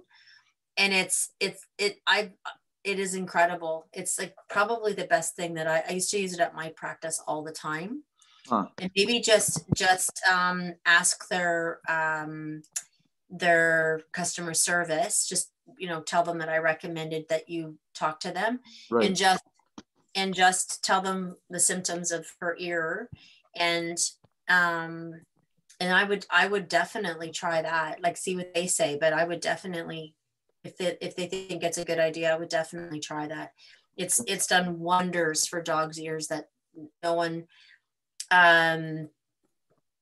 has ever been able to like figure out their ears as far as what to put in them. Right. I used it for a long time at my clinic and it was incredible, like really, really good. So I would try that. I don't think she's allergic to her hair. Right. But, maybe she's getting, like, I'm just trying to think, like, if she was clipped when she went, I'm just trying to find some little piece in here of what changed when she was there and what changed when she came back. Did she have shorter hair when she went there? And then her hair's grown since she's come back. If you clip her before, do you see a difference in that she's not as itchy? Does her skin smell? No, her ears smell, but her skin is not. Yeah. And does it get? Her skin gets very rough, and it, you know, I would be in the area trying to help alleviate the area, and you could tell she has a lot of itchiness problems. And I always thought there was a yeast infection thing there that was going on there. Not necessarily. And I wouldn't bathe her. I would stop bathing her and use our recipe for the yogurt mask and just rinse her. I would try to stop bathing her for a while and instead put her in the bath with the Stephanie, you can put it in the chat or tell them where to look for the mask. Absolutely. There's a whole recipe of how to do it. I would try that a couple times. Okay. And instead of instead of using love bugs, so that's less expensive, what I would do is I would put her on I would try her on Phytosphlora. Phytosphlora, and then I would use a small amount of Phytosphlora in the mask. That way you don't have to buy two different products. So if you're trying to cut your cost.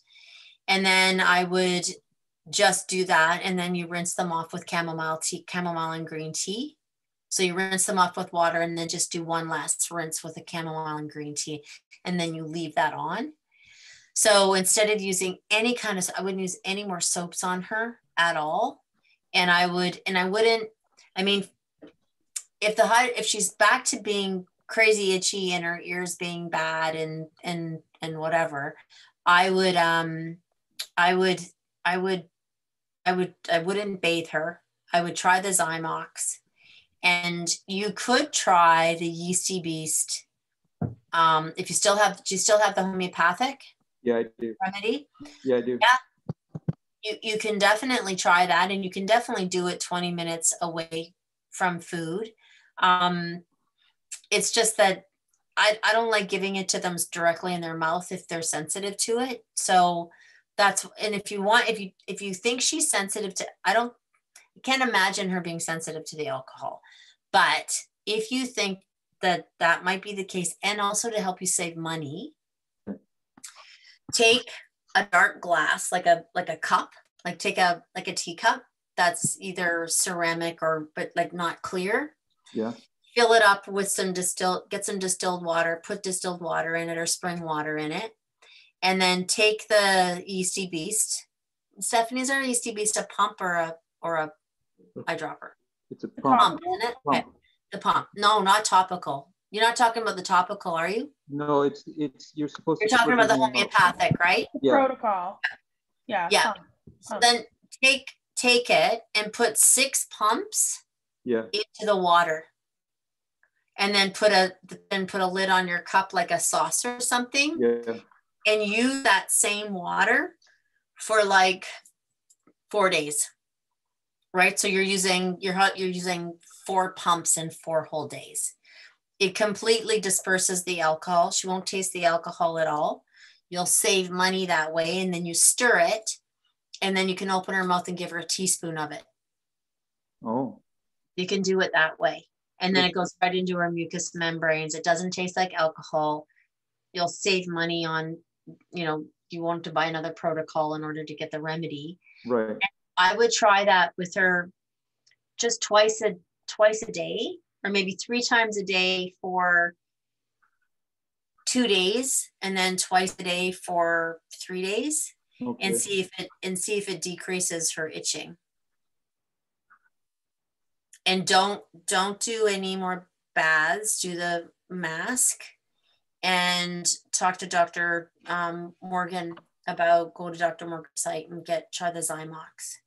So it's called the love bug mask, you said? It's called the love bug mask. I would use Phytosphlora, and I would start giving her Phytosphlora. Lauren, I'll reply to your question with the recipe. It's also in the chat.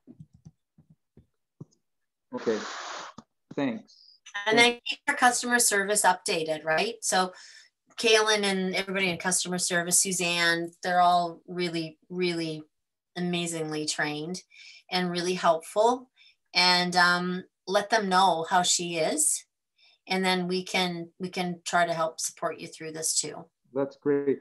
And make sure that you let Dr. Morgan know that she's got a growth in her ear. Okay.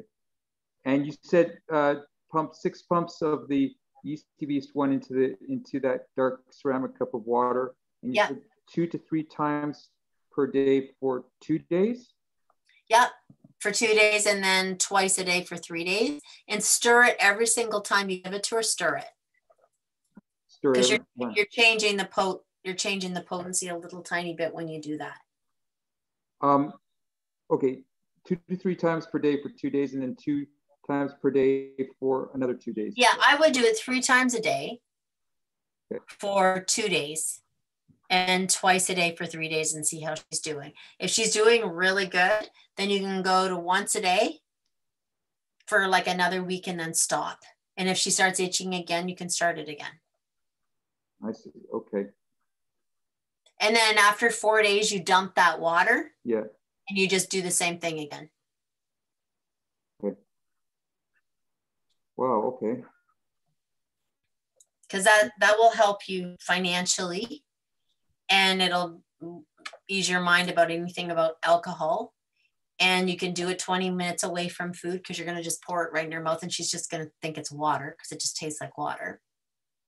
You said it's a teaspoon giver. And now, does it matter if it's metal? No, it's fine. Okay. Yeah. Thanks. All right. Thank you. Hey, you're welcome. Keep us posted. Okay, thanks. You're welcome. Okay, Katie. Julie, I suspect my dog Nina, a 9-year-old Chihuahua Papillon, has leaky gut because she has a history of severe respiratory allergy episodes. They're cyclical, every 8 weeks like clockwork. Each lasts for about 3 weeks. Some blowout skin allergies last year, as well as GERD. After being on Gut Soothe and Phytophthora for 3 weeks, and then I switched to Mercola Complete, she suddenly started breaking out in hives immediately after consuming them, as well as Healthy Gut and even the Mercola. Just 1/16 of a dose would make her break out too. Even a month and a half later, it's still happening. I'm wondering, how can I do the leaky gut protocol if I can't use the Gut Soother probiotics for inflammation reduction and gut rebalancing? She has no history of yeast issues.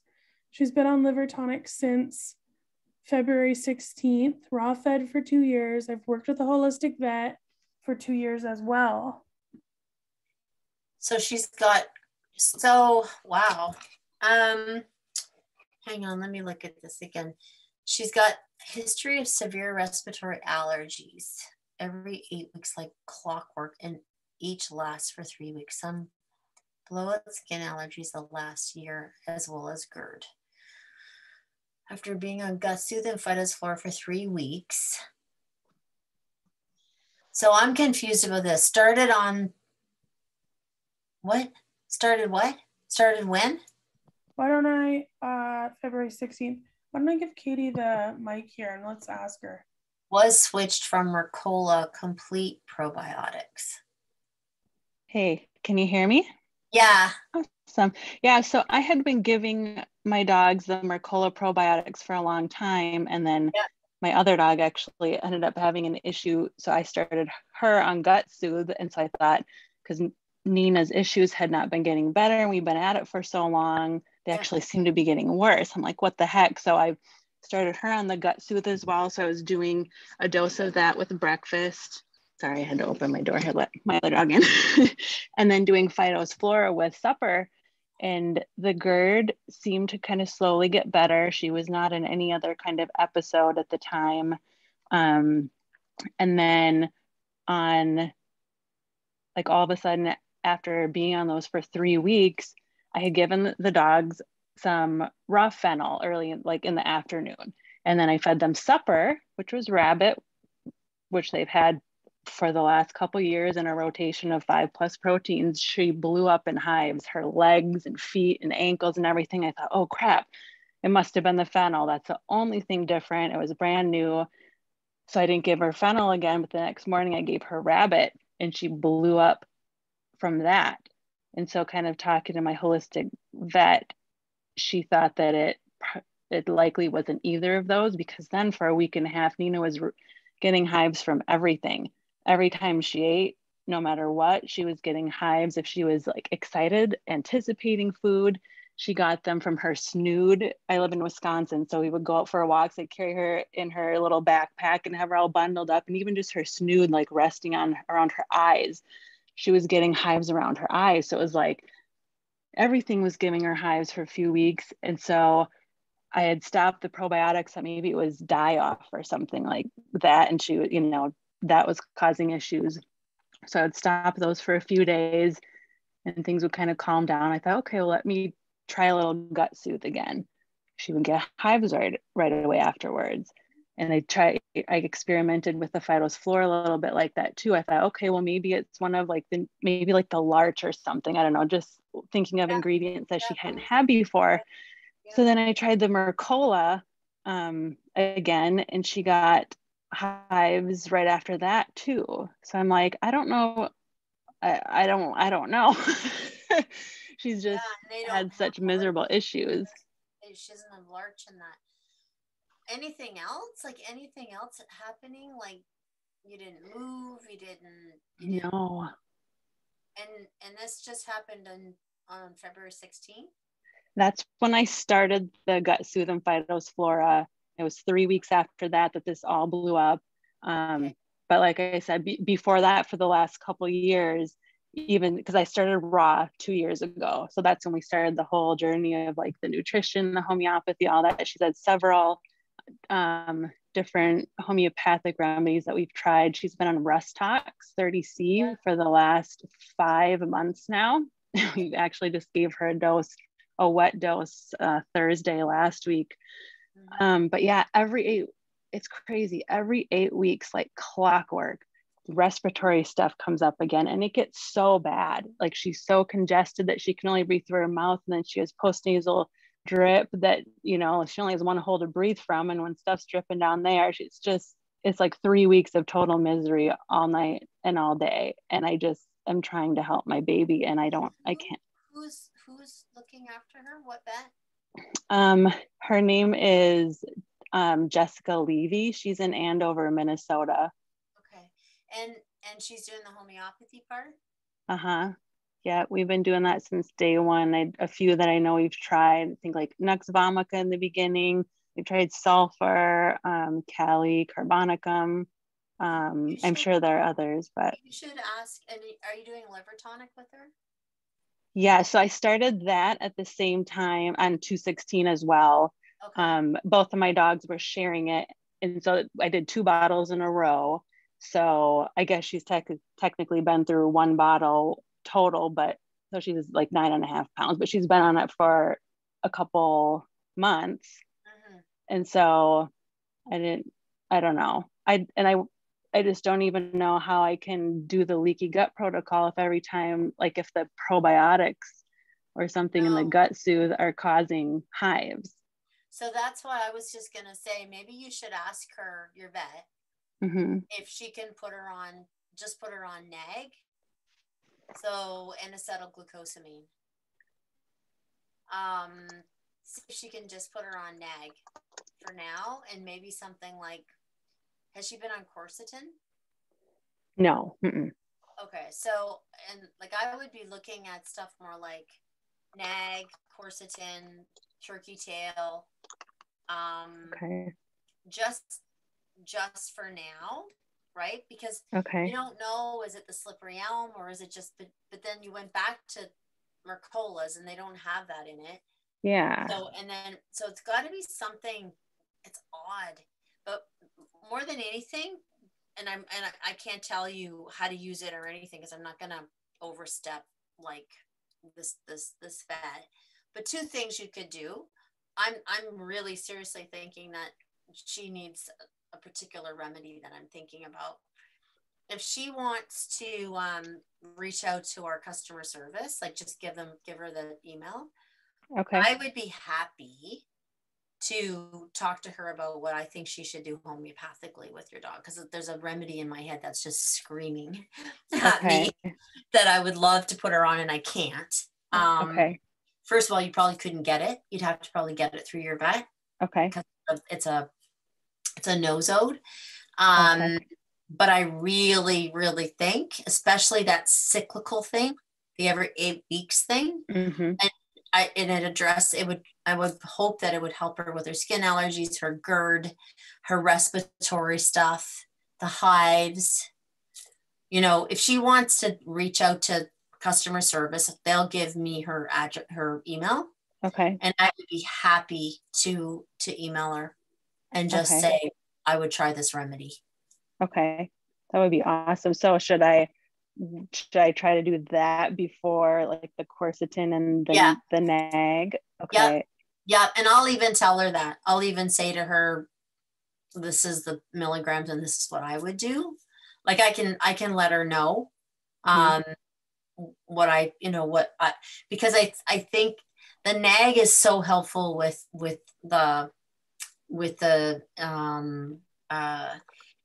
mucosal lining as an anti-inflammatory for the mucosal lining. It's so helpful. So I'm really hoping that it'll help with her postnasal stuff and her GERD and her gut, right? The turkey tail will really help with her immune balancing, like you're on already Phytosflora, because all I'm thinking of is immune modulation, right? So what Larch has immune modulation, and so does Phytosflora, but so does turkey tail. So but turkey tail has amazing prebiotics in it.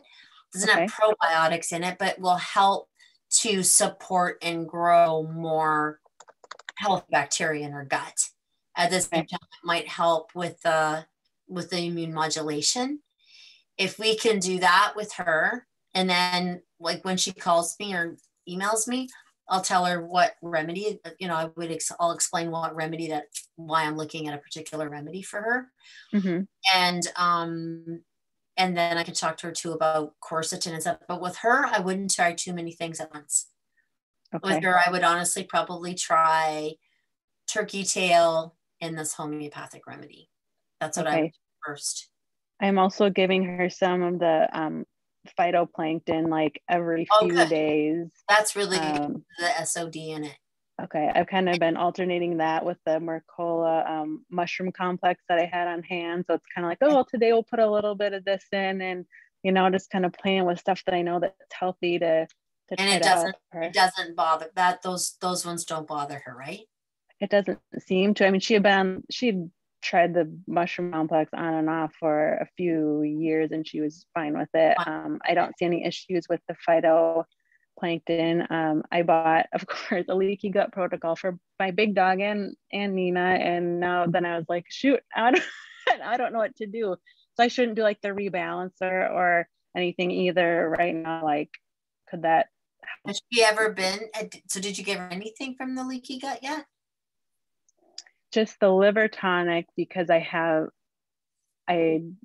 realized that it was something in I think it's actually the probiotics. I mean, who really knows? But since Mercola is causing it too, I didn't know how to proceed with it. So I haven't. Your big dog on it then? No, not yet. We just got it in the mail like a week and a half or so ago. So, but I've just kind of at a standstill. Like, I don't know. I know we need to heal her leaky gut, but if she can't do the stuff that's in it. Do you want your other dog? What I'm saying, do you want your other dog on it? Oh, do I want my other dog on? Yeah, I would like to run both through it, because Ari, my big dog, has GERD too. So definitely start it on your big dog, but I definitely would not start it on Nina. Okay. I would be worried that something else other than leaky gut's going on with her. Like she's having some kind of insane histamine thing, because histamine can even create GERD. It can create it could be leaky gut as well. But I would try the remedy just to try and like stabilize whatever. Like right now, her immune system is way out of control. Yeah. Like it's way too high. Yeah. So I would be doing everything right now to bring her immune system down naturally. So not suppress it with like steroids or whatever. Oh yeah, no, for sure. I wouldn't. Because that's probably what they would want to do, right? Because her immune system's too high. So if to try and balance her immune system and modulate her immune system, I would do this remedy, and I would keep doing phytosynergy for sure. Okay. And I would try the turkey tail and then this homeopathic remedy, and that's all I would do. I wouldn't do anything else. But if your other dog has GERD and has issues, your bear dog, then I would definitely, Gutsoothe is really, really amazing for GERD. Like it's really help, and it did help your little guy, right? Your little girl. Yeah. Yeah. Before it's loose. Yeah. So yeah, definitely don't use it on her. Use it on your other dog, and have your vet reach out to me, and because I'm really hopeful that this will help, and I think that it would be something that this particular remedy is very, very helpful for chronic disease, like really helpful. Okay. So it'd be the turkey tail, the phyto, and this remedy, no liver tonic, no even like digestive enzymes or anything like that. I have the Mercola digestive enzymes on hand too. So I would stop everything that you had started around the same time, and I would stop everything that you've added sort of since then. So I haven't started the enzyme she's been on for a long time, just to help. I don't think then if she's been on it for a long time, I can't see it hurting. Unless it's really strong, right? Sometimes digestive enzymes with GERD, either it really helps or it can be not so good. That's why I don't want you to use the protocol, because we have digestive enzymes in our protocol. And sometimes it's too much. If there's too much acid, sometimes digestive enzymes expediates it. It even helps it makes the digestive juices even work more. And if her sphincter isn't working correctly and she's getting acid reflux, and sometimes if that reflux happens when she's got the enzymes, when she's actually producing even more enzymes, sometimes that can even be more irritating. So I would take it with this dog. I would use everything that's super chilled, like really, really easy and calm. Like phytosynergy is very non-reactive, and the turkey tail is super non-reactive. It's all really, I want to say benign but powerful, So, and then I would do the remedy. I would kind of bring her right back to the bare minimum, and then give her the remedy, and then add things one thing, like literally every 3 to 4 weeks. Like so then no omegas either. So cut out I have Mercola krill oil for her right now, so cut that out too. Like none of that stuff. I would stop anything that you started since she's whatever caused this thing to happen. She's been on krill oil for a long time too, which now I feel, now that I know after presentation, I'm like crap. I shouldn't give her krill oil. Well, you don't want to stop things that are helping her right now, right? So if you know for sure that she was okay, I just wish I knew what was the exciting cause, it's called. I wish I knew what triggered it, right? Yeah, well, that's what's so weird, because like I said, I thought it was the fennel, and then the next morning I didn't give her any fennel. I was like, okay, we can live without fennel, not a problem. Gave her rabbit, which she had in her protein rotation for a couple years, and just blew up too. So, and then everything, like I said, even the fabric laying on her face was causing hives. So I'm like, I feel like she's not allergic to any of this. I feel like her autoimmune system just like got mad, maybe because of too many probiotics at once or something. And she's like, what are you doing to me? I'm trying to help. Yeah, she just sounds like she's decompensating a little bit from something, like that something has triggered an immune mediated reaction, and you just haven't been able to get her histamine or her immune system to slow down. Okay. Right. That's what this remedy does. That's what this remedy really targets. Okay. So, and it would target like the cyclical respiratory, target all that in addition to whatever this episode is. It should.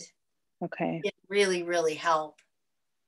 Yeah. And then I would add things like really, really 3 weeks to a month, add one more thing. Okay. I take her a lot of stuff. If you're not 100% sure that it's not triggering it, I would take her off of it. Okay. And then even like the rabbit, should I not feed that to her again, even though she had been up for a long time? I would put her on another one, just because I would take her kind of like ask your vet, but I would sort of take her off almost everything, put her on a different protein, give her the homeopathic remedy, and just let her body chill for a bit. And then start adding one supplement at a time. Okay. But it's oh shoot, I think we just turned on. So it's okay to, I mean, I have a rotation of like beef, bison, elk, chicken, and then I was doing rabbit. So should I only do one protein for a while, you're saying? I would. Okay. That won't like make her allergic to it. That's what you always hear. Don't do one protein for too long. Except if you keep giving her rabbit when she's in this allergic state, that's exactly what you could be doing with rabbit. Okay. Well, yeah, and I haven't given it to her again since a month ago when all this started. So she's not on rabbit now. She's on the rotation. No. Yeah. So she had rabbit that night that I thought it was the fennel, and she had it the next morning with no fennel. And then I was like, that's it. I'm not going to do fennel or rabbit anymore until we figure out what's going on. Because my vet said she thought it was like an autoimmune thing versus the fact that she suddenly just became super allergic to rabbit that she's had for the last couple of years. But yeah, I've just had her getting it even not on rabbit, right? Right. She's not blowing up the same way. That it took a week and a half or so for her to stop getting hives to everything. Mm-hmm. But she's still getting it from probiotics. I gave her a little bit of like bison pancreas. I blend them up and put them in cubes. I gave her like 5% per meal of that the other day. That got a little hives reaction. So it's dying down, but it's still, because I'm like, oh, well, like supports like, so maybe this would help the GERD a little bit if I give her a little pancreas, or I don't know. I mean, I'm just trying to do anything I can to help her. Yeah. I think she needs something stronger. Like I think she needs a homeopathic remedy that targets that. That's what I think. And less is more. And then just start adding things once, really, really give her body a chance to stop overreacting, and then start adding things back. Okay. How long should I, after she's, go ahead. If you start adding things back and then all of a sudden she blows up again, then, chances are that could be the culprit, right? That particular thing could be the culprit, or and it's something called an exciting cause, like something that actually triggers the deeper issue. Mm-hmm. But I would definitely be trying this other remedy. Okay. Mm-hmm. Thank you. Okay. Katie. Well, yes. Thank you guys so much. I really appreciate it. So welcome. I just messaged customer service with Dr. Levy's contact info, and okay. You got it. Yeah. Or I would give your vet our contact info too. Okay. Or I would ask your vet first if she's open to talking to us or talking to me.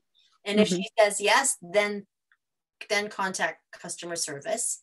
Okay. And say that your vet is open to hear what homeopathic remedy I would recommend. Okay. All right. Sounds good. Thank you so much. I really appreciate your time. You're welcome. Okay. We have to wrap this session up because it is getting late. Yes, I know. Listen, everyone, if I know there's a few of you here that we didn't get to your question, and I apologize. But like Julie said, our customer success team is phenomenal. You're not going to find a team anywhere else in the entire world that'll support you the way that ours will. So please send your questions, copy and paste them, and send them to our customer service team, because they'll give you a hand. They'll search our blogs, they'll get resources, they'll give you our veterinarian and holistic list. They will help you. Please email us questions, it's plural, questions@adoredbeast.com, and we'll do our very best to give you a hand. Thank you, Julie, for your time, for your presentation. You're welcome. Thank you. I'm just going through these questions. It's like, oh my gosh. I know. You guys, please email us. Please email us, because we will try and help you. Sure. Mm-hmm. Thank you, everyone. Yeah, a lot of these things we could address through customer service for sure. Yeah. And don't forget that on the 21st, we're going to be talking, well, Julie and Billy Hoekman are going to be talking about regenerative agriculture. That is 21st of April at 7 o'clock Eastern. Thank you for everything tonight, Julie, and we'll see you then. Thank you.